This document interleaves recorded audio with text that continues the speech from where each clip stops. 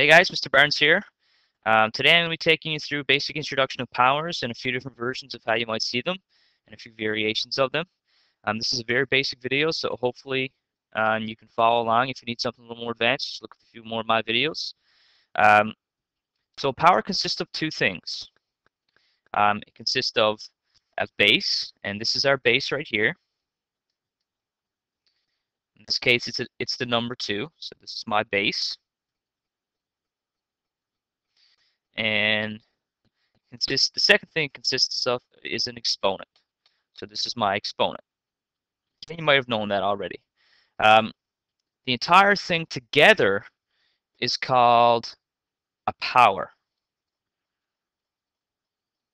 Okay, so the entire thing together is called a power. And how we would say this number is 2 to the exponent 3. A lot of times you'll hear people saying 2 to the power 3, and I'll even say it sometimes just because it's just a common way of saying it. Technically, 2 to the power 3 is not correct. The entire thing is a power, but 3 itself is the exponent. So 2 to the exponent 3. Well, what does that mean? Well, the base and the exponent have two very specific agendas, we'll say. They have two very specific purposes. The 2 is the number that we're multiplying. 3 is the number that tells us how many times we multiply it. So what 2 to the 3 actually means is that we're multiplying the number 2 by itself 3 times. Okay, so what this means is 2 to the 3 is equal to 2 times 2 times 2. So there's my repeated multiplication. 2 times 2 times 2. The exponent tells me how many 2's I have. Okay, so I have 3 as my exponent. So I have 3 2's multiplied by each other. And if you just add, if you multiply those together, 2 times 2 times 2, you get 8. So I'll let you know about a common mistake that people make, and I guarantee someone's going to make it, but it's just what happens. Don't let you be that person that makes that mistake. So one of the common mistakes is that people simply multiply the base and the exponent. So they go 2 times 3 is 6. They think that's their answer. Done. Well, that's completely wrong, obviously, because 2 to 3 is equal to 8, and 2 times 3 is 6. So be very careful when you write out your repeated multiplication. It's always a good idea to check. Alrighty, so let's have a look. I've got a little program here that I want to show you guys. It comes with this notebook technology that I have here. And it just simply allows you to calculate power. So if you didn't believe me that 2 to the 3 was 8, here's the proof. Okay, and you can see anything, if your base is 1, no matter how many times you multiply 1, it's going to be 1. Well, what happens if we have an exponent 1? Anything with exponent 1, 2 to the 1, it's just the base. 3 to the 1 is 3, 4 to the 1 is 4, so on and so forth. Okay, so very basic idea here of what a power is. All right, let's make it a little bit more difficult. All right, so I have a negative base, and I have some even exponents here. So I have negative 2 with brackets around it 2. Okay, so again, this is my base. Because there are brackets here, what's inside the brackets is my base. So my base is actually negative 2.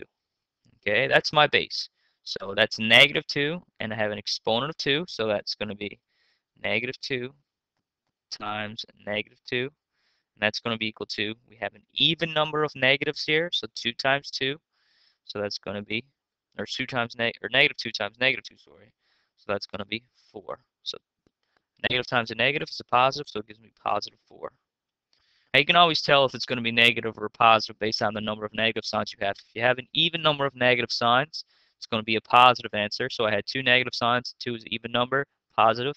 If I have 1, 3, 5 negative signs, it's going to be a negative answer. All right, so you might be thinking, well, this is exactly the same thing. I have negative 2 to the 2. Well, actually what I have and how I would say that is I have 2 to the 2 with a negative outside, because since there's no brackets here, if we think back to BEDMAS, brackets, exponent, division, multiplication, addition, and subtraction, how I would do this problem is I would do the exponent first. So I do 2 to the 2. And that would be 4. 2 times 2 is 4. Then include my negative. So my answer would actually be negative 4. Okay? So be very careful. My base in this case is actually 2. If there's no brackets and a negative there, then my base is going to be just whatever the exponent is on. So be very careful. Okay. So in fact, what I have is 2 times 2. And the way some people write this is to just put a negative outside and put brackets around it. So what in fact I have is 2 times 2 is 4. And that negative outside, so negative 4. Okay. And my last example is sort of a trickier example because you have brackets here, but you see that the exponent is inside the brackets. So in fact, all you have is just basically a rewrite of this one.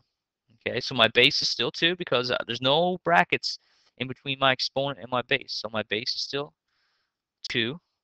And what I in fact just have, I have this basically. Okay, negative 2 times 2, brackets, and another negative and another set of brackets, which basically still equals negative 4. Okay, so I want you guys to be very careful as you're going through that. And remember what I said, when you have this situation with an even exponent, okay, that tells me it's going to be positive because I have an even number of negatives. Well, let's look at the next case. A negative base with an odd exponent. Okay, so well, we have the same situation. We have brackets and a negative exponent, so that means my base is actually negative. This is the only way the base is going to be negative if they have the brackets here. Okay, so my base is negative 2, and what that means is negative 2 times negative 2 times negative 2. So what that means is I have an odd exponent, an odd number of negative signs, so I'm going to have uh, an answer of negative 8. Okay, so if my base is negative and I have a even exponent, I'm going to have a positive answer. If my base is negative and I have an odd exponent, I'm going to have a negative answer. All right, so if you look at these, this is very similar to the last one. On the last page, this one right here is my base. The negative is not included in my base because there are no brackets, so it's 2.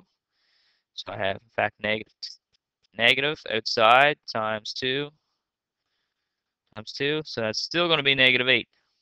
Okay, and then this last example is the exact same thing,